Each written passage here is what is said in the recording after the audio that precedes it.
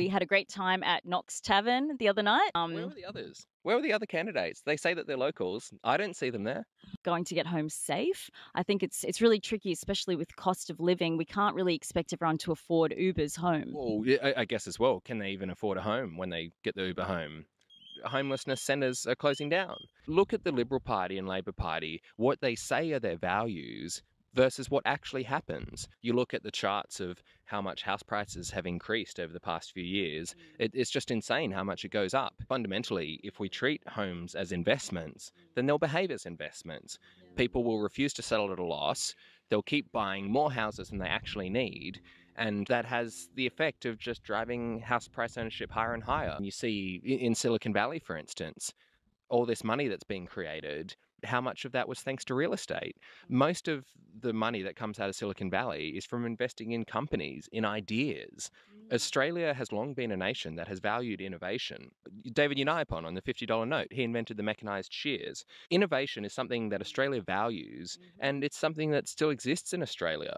We don't need to just invest in houses, exploiting each other. We have many amazing inventions and innovations from Australia that we should be proud of, and we take for granted penicillin. Oh, even preferential voting.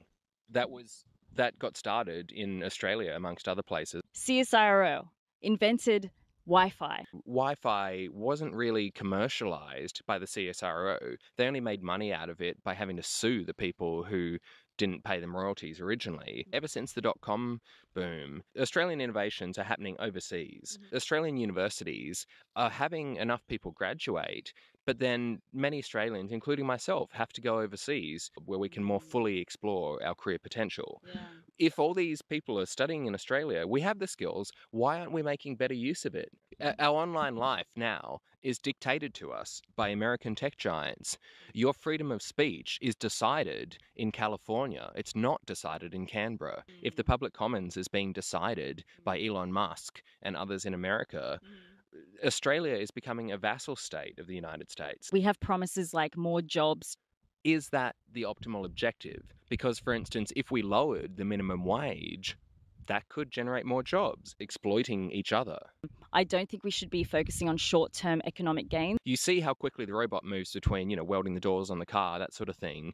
If we lowered the minimum wage, then spending the money creating robotics would be less financially appealing, and we would create more jobs because we would have, the welder, person smashing the metal into the flat shape, that sort of thing. I don't think we really want the promise of employment so much because we do have the concept of wage slaves, and I don't think that's what people are looking for. What satisfaction do jobs provide? They provide the ability to contribute back to a community. No one wants to be caught in a hamster race to pay their bills, to pay for unaffordable rentals. The focus of the Fusion Party isn't so much on growing the economy by changing this tax rate or whatever, is making better use of the skills of Australians. We want economic prosperity in Australia.